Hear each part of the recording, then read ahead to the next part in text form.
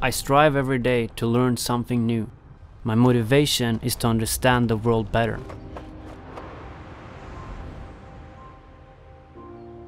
My PhD has given me a deeper understanding of society, and it's the gateway to the international research community.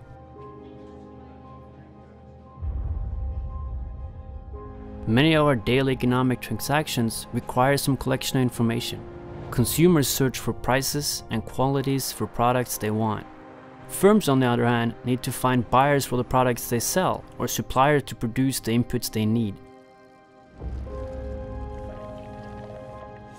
This search friction can give rise to both high and low prices.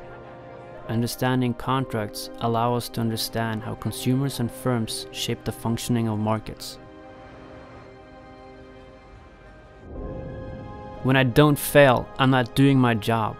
When I'm wrong, that's when I learn the most. Failure means I'm trying to accomplish something that's difficult.